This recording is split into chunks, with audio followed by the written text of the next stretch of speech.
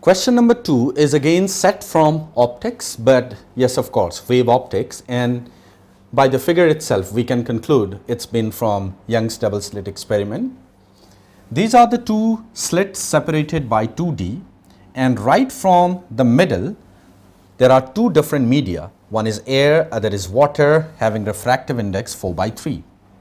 And the question says the positions of maxima on the surface of water. So we are locating the position of maxima anywhere on the surface of water.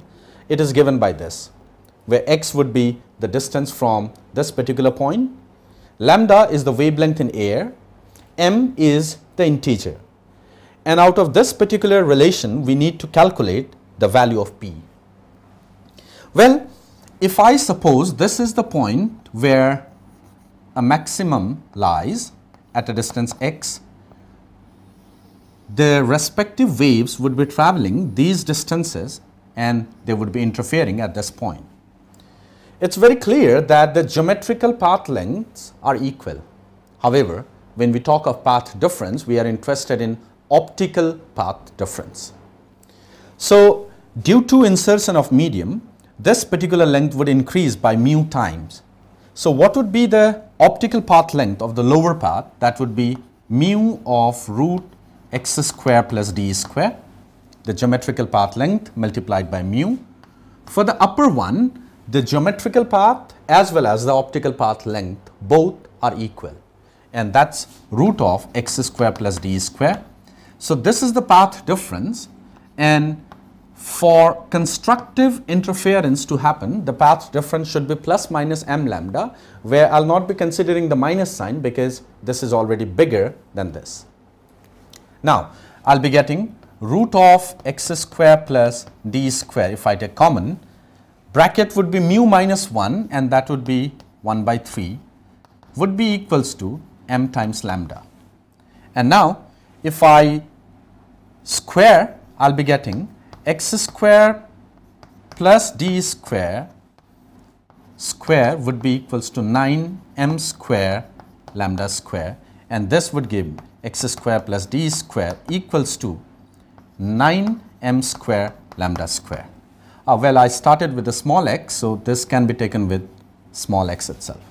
And now if you make a comparison, you would see the coefficient of m square lambda square is 9, and here it's p square.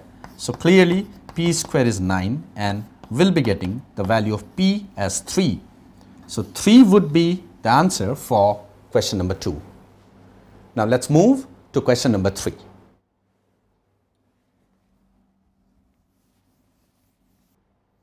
Question number 3 is from rotational dynamics, and the figures are here. A, B, C, D, the height difference is 30 meter and 27 meter.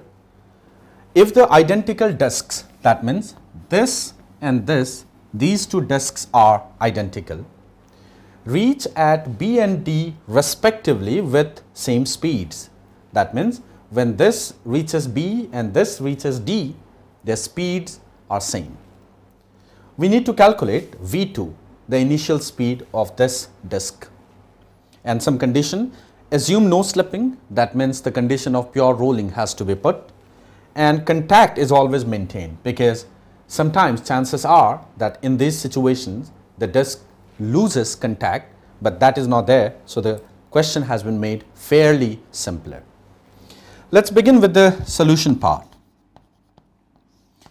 If a disc is rolling without slipping, so the kinetic energy has to be 1/2 mv square plus 1/2 I, which is half mr square into omega square. So this comes out to be 3/4 mv square. So this is the expression of kinetic energy of a disc if it is rolling without slipping. And since friction is doing zero work, one can always conserve mechanical energy between this part and this part. So I'll be using V as the final speed, U as the initial speed.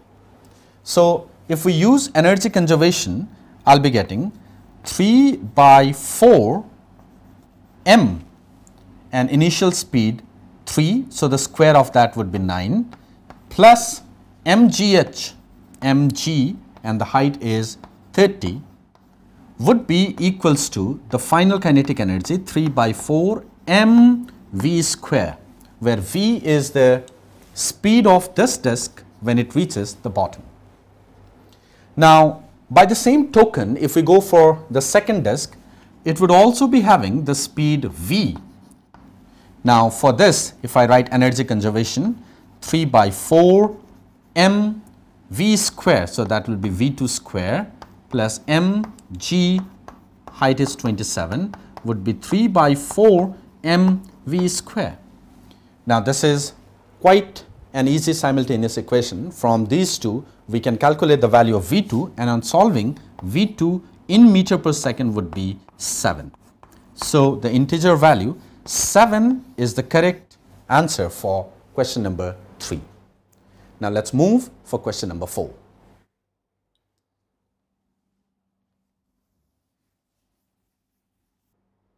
Question number 4 has been taken from gravitation. A particle is projected vertically up with speed v, and hm is the maximum height it covers. That means when it reaches here, the speed is 0. And at that particular height, the acceleration due to gravity is 1/4 of its value at the surface. Means the gravity here and the gravity here, they are related by this particular expression.